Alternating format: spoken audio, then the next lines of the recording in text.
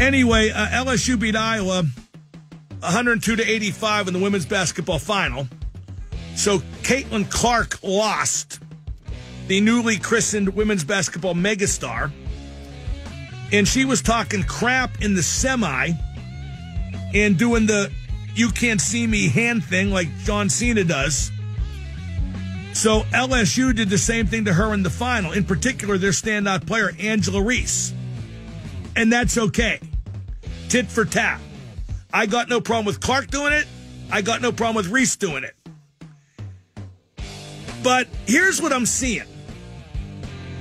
I'm seeing that it's feisty when the white girl does it. It's no class when the black girl does it. And they were doing literally exactly the same thing. But if you think that, it's obvious racism. The refereeing was awful in the final.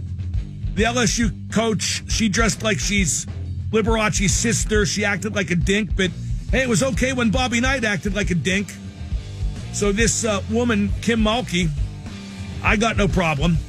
And now we can forget about women's basketball for another year.